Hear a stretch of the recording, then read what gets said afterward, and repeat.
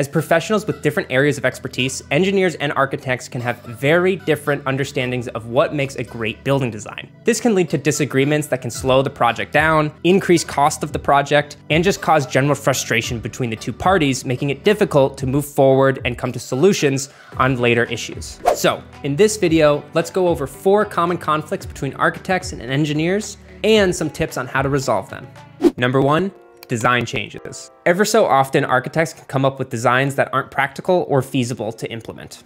For example, an architect may suggest a large glass facade in a region with high wind speeds or extreme weather events, which could pose structural challenges to the structural engineer. In order to accommodate for the loading criteria, the engineer may have to implement changes to that original glass facade, something that the architect may not like because it's impacting their original vision. As the structural engineer, I know that we want to keep that open mindset of anything is possible. You know, if we can think it, we can engineer it, and we can create it.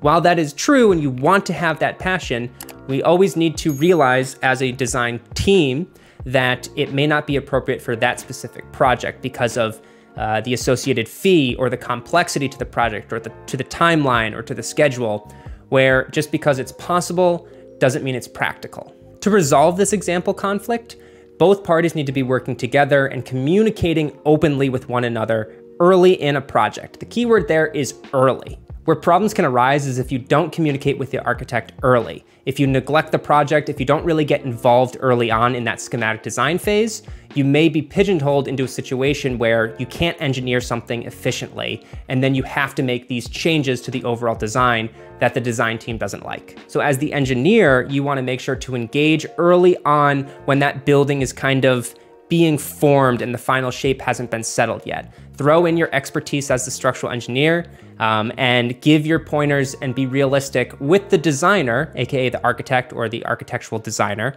what it would take to make their dream a reality at that point in time. Once they are aware of it, there will be so much less head-butting in the design phase because both parties will be aware of what it takes to get that job done.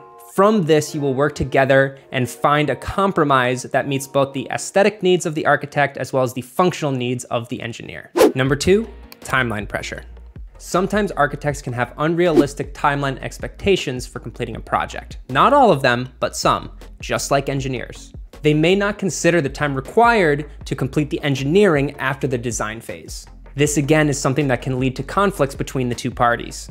To avoid this conflict, it's very similar to my recommendations for topic number 1. The engineer needs to work together with the architect early on and create that schedule with the architect together. While the engineer is responsible for the engineering and the architect is responsible for the architecture, both should be considering each other's timelines together and blending them to create a more effective, efficient schedule. The best architects are ones that know a little bit about structural engineering, and the best structural engineers are the ones that know a little bit about architecture. That way, as the design develops, both can recognize areas that are challenging that the engineer may need to put in additional time for, or that the architect may need to put additional time in for. And it's not the architect that needs to discover those. The engineer can discover them and vice versa. That way delays can be caught early, can be incorporated into the schedule, and they can continue and hit their milestones together. Number 3, communication gap. Engineers and architects oftentimes have different ways of communicating, and oftentimes may not understand each other's jargon. Something with me personally that I've come into conflict with before is misunderstanding titles of deadlines. 100% SD set, 60% CD sets, 90%, 100% permit set, construction set, bid set. While a lot of these terms are very similar or the same between the engineer and architects, there has been misunderstandings before with what 90% actually is and what's going to be included with that deliverable. I didn't really think twice about what I was supposed to be delivering because I had done it before, but ultimately when push came to shove and it was time to deliver, I was missing some documents, or there was a misunderstanding of how much effort I was supposed to put in to that point. Take the extra step to define those deliverables. What's included in them? When you say, bid set, design documents, go a step further if you don't fully grasp what that means. Are they signed by the engineer of record? Is this a temporary set? What is this set being used for? Is it going to be used for estimating purposes? All of these additional questions asked amongst both the engineer and the architect are great to paint a more detailed picture of what is expected in the design. You may be saying, wait, but architects and engineers are in the same design field. How many different expressions or sayings can they have different between one another? Well, believe it or not, there's quite a few. And the key difference here is that it's not the most far off things, like the most engineering thing you can say versus the most architecturally thing you can say. Those things aren't as big of a deal. It's when you get closer to one another of, is this a curtain wall? Or is this storefront? Is this glazing? It's getting into that gray zone of what I may call it as the engineer versus what the architect calls it. And they can be two extremely different things. They have to be designed different. They have to be detailed differently. So it's in those areas where this concern can arise. Number 4, cost versus aesthetics.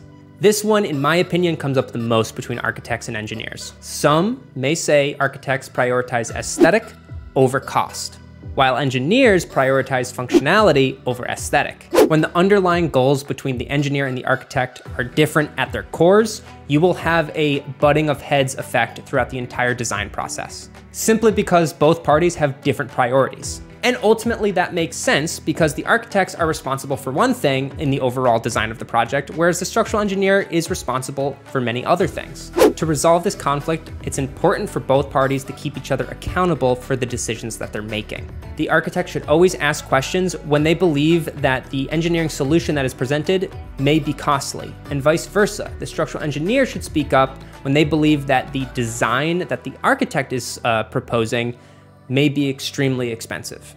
It's important for the architect as well as the engineer to realize what type of project they're working with, what the owner is asking for and expecting, and what the budget is for that project, and not to exceed it. It sounds simple, but oftentimes we can get carried away with wanting to create this overall vision that we have for a project, and we start to push outside the bounds of expectations that the client is expecting. We all want to have really cool buildings, I get it. But there's a time and place for it, and it's the responsibility of the architect and with help from the engineer to make sure that we're hitting the right criteria for the client's needs and expectations. Let me know down below in the comments if there's any additional conflicts that I've missed. And if you want to hang out a little bit longer and learn more about the design industry and all the great things about it, check out one of these other videos. Maybe over here? Or did I put them over here? They're on screen. But until next time, this is Rich with Team Kestava, and I'll see you all later. Peace.